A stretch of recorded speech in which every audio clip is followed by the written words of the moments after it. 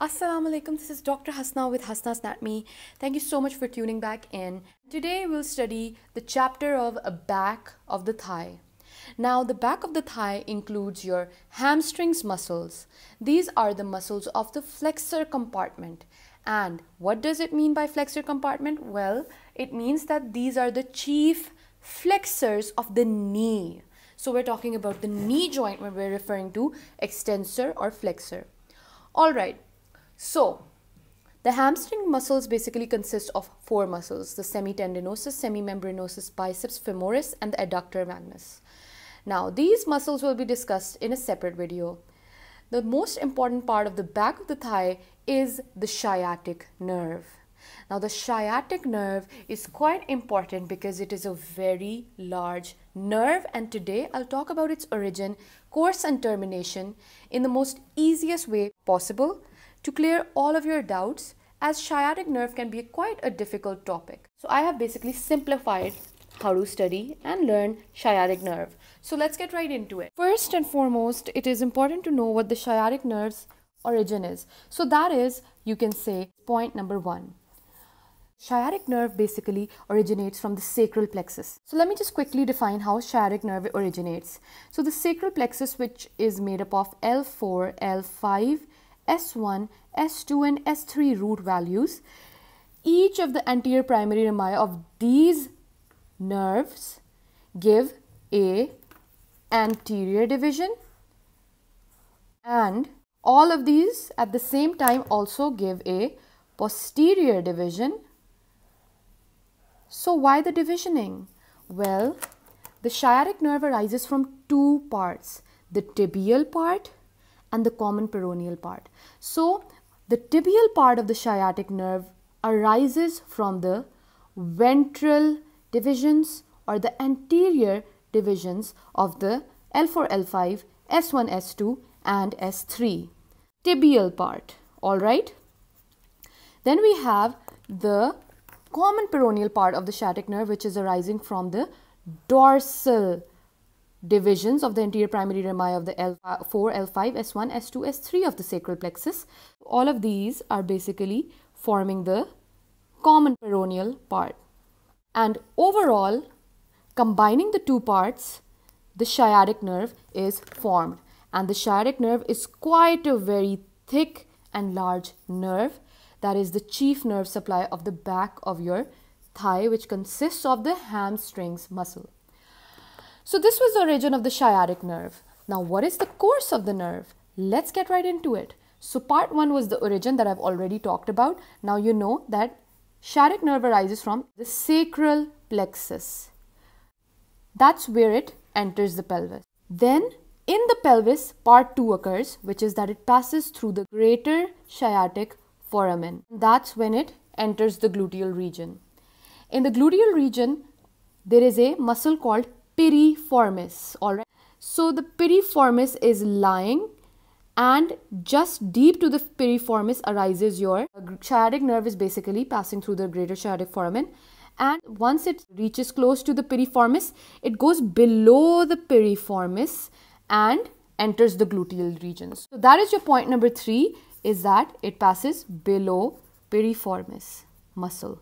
Part number four is that the sciatic nerve now exits the gluteal region at the lower border of gluteus maximus. Obviously, we all studied in the gluteal region that the gluteus maximus is a large muscle which is covering the entire gluteal region, and all of the other muscles are basically lying beneath the gluteus maximus. So once it comes to the lower border of gluteus maximus, it has entered the thigh. So you can say it enters the thigh at the lower border of gluteus maximus.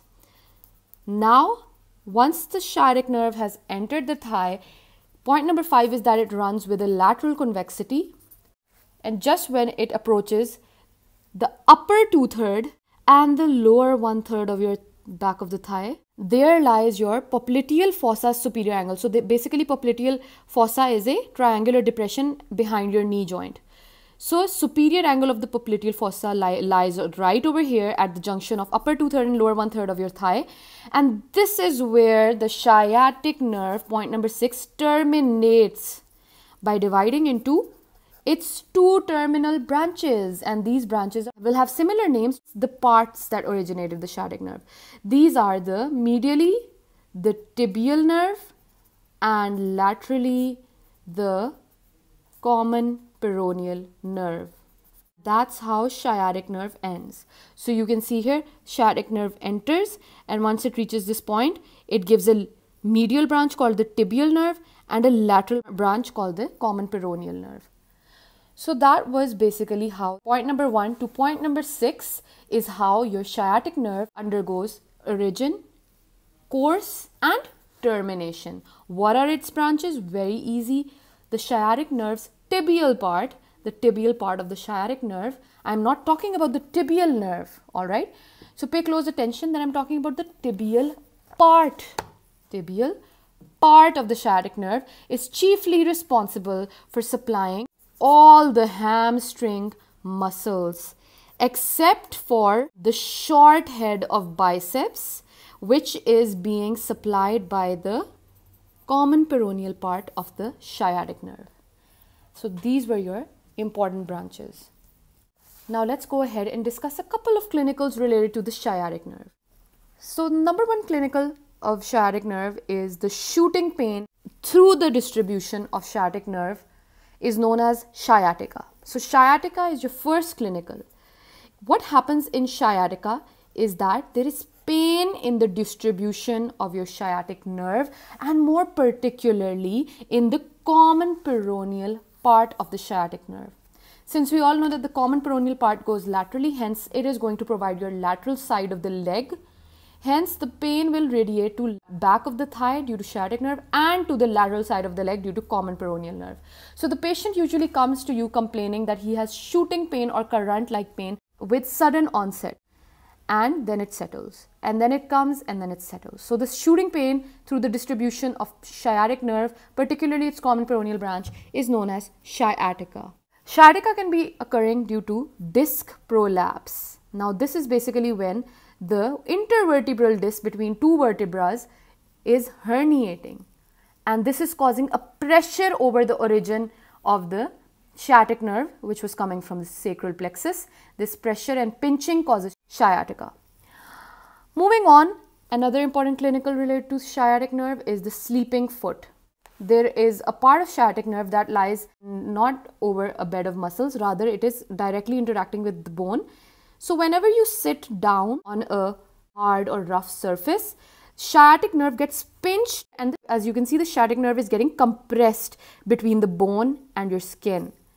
This results in numbness over the area supplied by the sciatic nerve, mostly the foot.